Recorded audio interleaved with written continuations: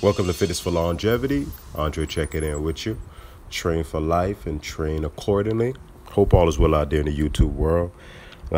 What I got here is a body weight leg circuit workout. Just doing some body weight squats right now. Just kind of warming the legs up slowly but surely. Try to use different pace here. As you see, I'll speed up a little bit. I'll slow down.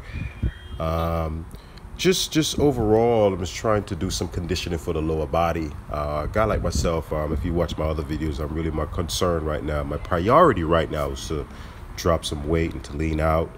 I believe in training functionally, so I love variety in my training. Try to get as much as I possibly can get in there. But my overall objective is to lose weight. So what I noticed with the body weight.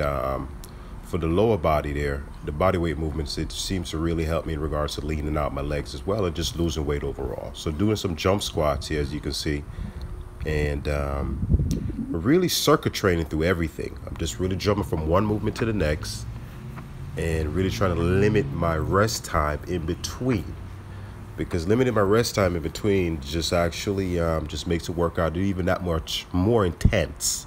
And I really believe in putting the body at a disadvantage purposely, so to get good feedback.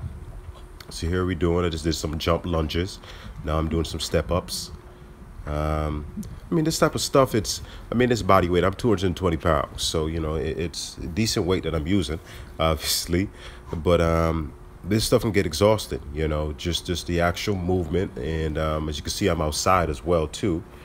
And like I said, just limiting your rest time in between each set just make it that much more difficult. So you'll notice I'm doing a whole lot of different moves.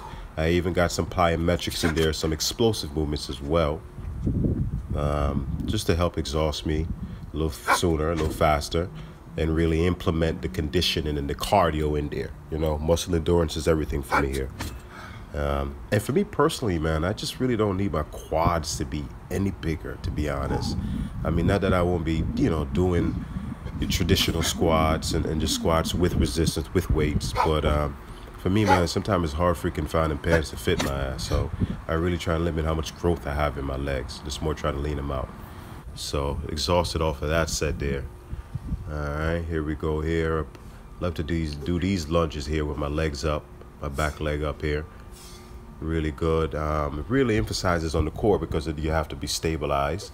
You have to be stable all the way through the movement in order for the movement to even happen. All right. Good stuff, man. Good stuff. At this point, I'm getting real wet. Slowly but surely, I'm getting wet. It's really hot outside. So here we go. I'm doing some high knee jumps. Like I said, a lot of plyometrics is implemented as well too, to really help exhaust the legs and exhaust the overall body. All right, yeah, just another angle here with my not box jumps in this case. It's it's a table jump here. Just trying to utilize whatever is around, man. You don't have to be in the gym. You don't have to lock yourself in this gym amongst a bunch of people and waiting for machines. There's just many different ways, and that's what my plan is to show you people. Many different ways of getting the work done. So. All about explosion, man. Just trying to get as much as I can and get on to the next thing. Here I'm doing close leg squats.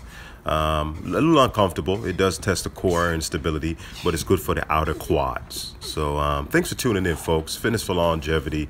Please like, comment, subscribe. Appreciate the love, man. Everybody be blessed out there. Peace.